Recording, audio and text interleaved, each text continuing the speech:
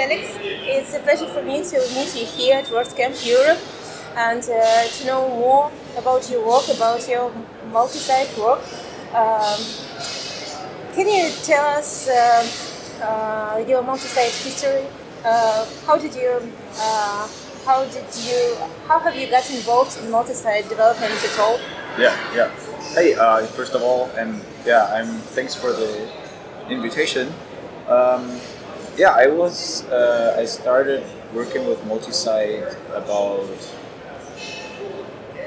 almost 3.5 years ago, I would say. I hadn't been part of the WordPress community back then, but I got a client that was a producer of music events like festivals and concerts,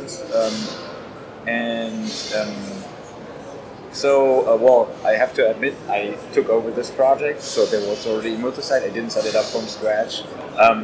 It was a multi-network actually, where they had one network for the core site of that event producer, which has all the events. Then they have another network, and that network actually only had one site, but it was the root site of this whole setup.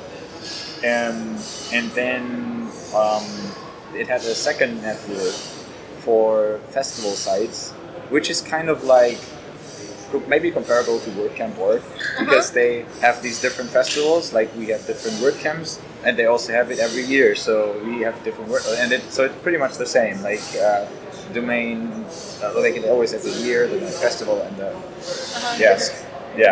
exactly. So. So that was the second network, and the point of doing it that way was that there was also like a festival theme, which was particularly useful for that for the festivals, and we used that same theme across the whole network, and made it like customizable so that the sites look different, but they all pretty much had the same kind of content, and all the post sites were also similar. And that's why it made sense to use multi-network for that setup, because like the festival sites were completely different from the main site, which had like regular concerts. And there was this third network which I barely touched, I have to say, which was like they had partner companies that also had the websites on that environment. But that client got me interested, or confronted me with multi-site and even multi-network, and you haven't got any experience before? Well, with WordPress I have, but that was my multi-site. And how did you feel for the first time? Was it really complicated, or it was all right then? The good thing is, like I said, I didn't have to set it up. Right. I got to experience how it works slowly because it was running already. Of course, like when the issues came up, at first I was like, okay, what is this? I had to find out how things work.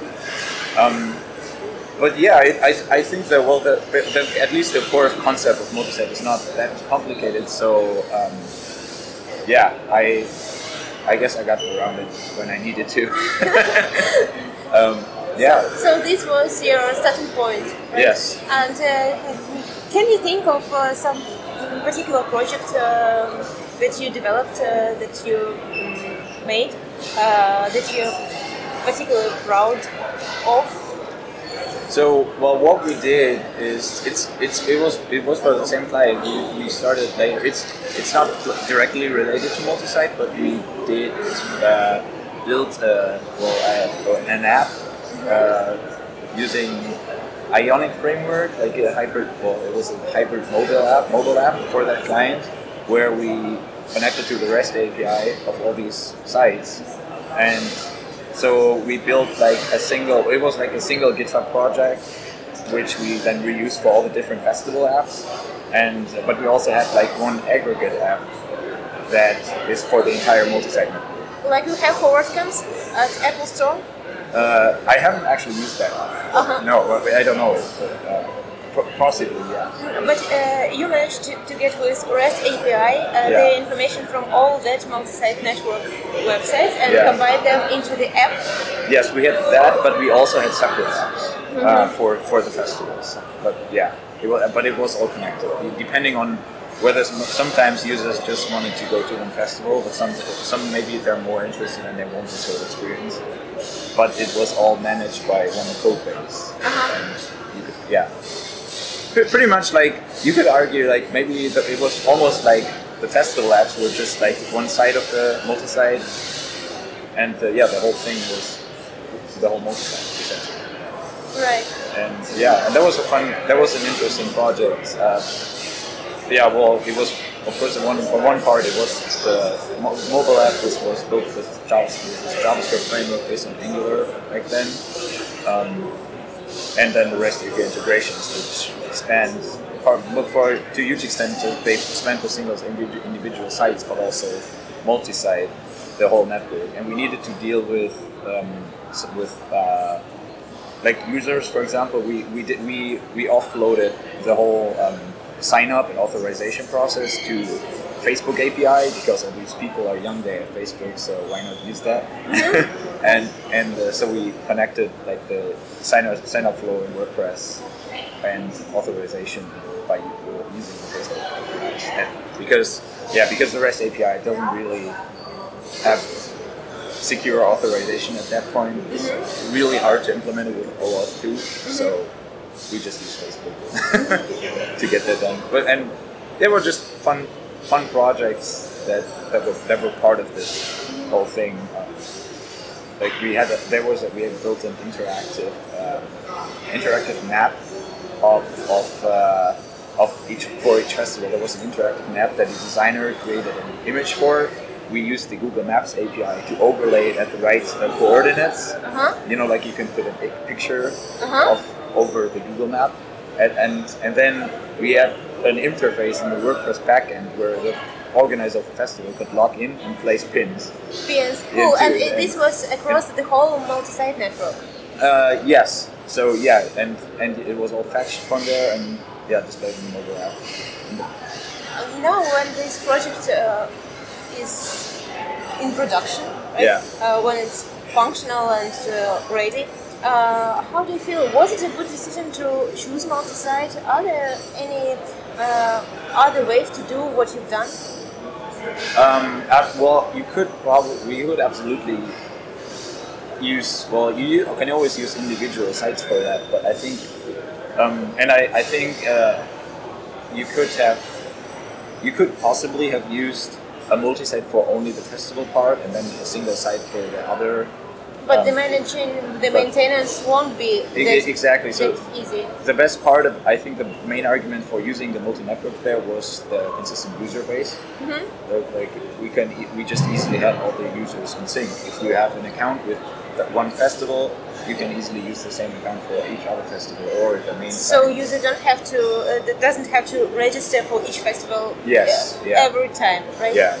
And we didn't actually do that, but I'm just now thinking you could have done something like maybe someone favorites an artist, and then in the next festival they still have their favorite artist or something like that. Yes, there is a whole area for customization and for providing more interesting solutions for the client and for end user. Yes, absolutely. Great. And do you remember any obstacles, some that you can predict, predictable obstacles or not predictable that came out during development? I have to think. Not actually. Well, may sound like miracle, but not related to multi-site. That really sounds like miracle. Yeah, it was tricky getting the authorization in place with Facebook. Yes, but it was not really related to multi-site. More like in WordPress in general, in connected with the Facebook. That sounds very inspiring. How do you feel? Is it a good solution at all for? Like I said, I'm sorry, but like I said, the setup was in place. Okay. So initially, I did not have to fight like for example, detecting which site we're on in a multi-network. I know now that it's not that trivial. but that was already done before I jumped on that project. Someone has prepared this. Right. Okay. And how do you feel now? Is it a good solution at all for any other company in that area, in that niche, organizing events and not just music festivals and music events, but any other kind of events, to use multi-site for their needs? Absolutely. If you, I mean, I there think are some ticket aggregators and everything that can use actually multi-site. Do I get it right? Sorry? Do I get it right that we can easily put a ticket aggregator or any event agency at all to use multi-site with success? I think for any kind of event that like reoccurs in some period of time, like annually, for example, they usually don't change that much. Like, like I said, WordCamp is a perfect example of that. Their websites, they also have a base theme that you can just tweak a little bit, and they reuse it everywhere. And I'm not sure from the top of my head if it's in the same environment that WordPress.org and the rest of it is, but it may be. Well, I know that WordPress, the WordPress.org website is, or everything around it is a multi-network. Right. So the WordCamp part could be a network. I'm not sure if it's actually true. But it absolutely. But it would be it's a very perfectly valid use case. Yes, but we know for sure that it's multi-site. Yes. At least. Yes, right? absolutely. And that's another example of using multi-site network company. Yeah. Right. Yeah. And well, I also I'm obviously now a huge fan of multi-network because I was exposed to it. At the same time while learning multi-site, I immediately had to learn multi-network, which is an even bigger edge case than multi-site. But and I think you should think twice before you set up multi-network. Like that is a use case which you need much less frequent. Yeah, but I would say, like I mentioned, I would say at the point of the festival website was mostly the consistent user base that was the argument for using multi-network. But I think the main scenario I can think of is like universities, like what Jeremy is working on. Like a classical example now. Huh? Like a classical example now. Yes. Right. Like university is perfect for multi-network. You don't want to have 1,000 multi-sites to manage. You can just do it in one thing, and it's all, even just the hierarchical organization of it. You have this whole university, which is the global, the whole thing, and then you have the faculties, which could be each of them it could be a network, right? And then whatever is needed, you could also have other networks. Another good example would be think about maybe anything that is. I've not actually worked on such a project, I have to say, but anything that is anything you think of can be a multi-site. Maybe you want to make it multilingual, and if it's already a multi-site without being multilingual, you could make it multi-network, and then each site becomes a network where the translations are the sites. For the multilingual compatibility. Yes.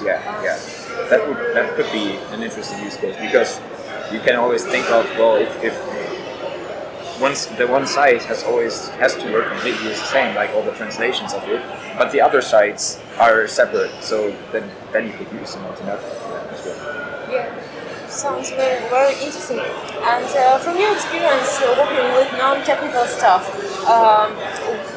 were there any problems for non-technical staff to manage to maintain afterwards to working with WordPress Multisite or WordPress Multisite network? Or it's as easy and user-friendly as our usual WordPress network? I definitely think, well, if you expose people to multi-site, you need to train them more than with regular WordPress. Well, it's, or maybe not more because it's not that much content to learn, but it definitely needs extra attention.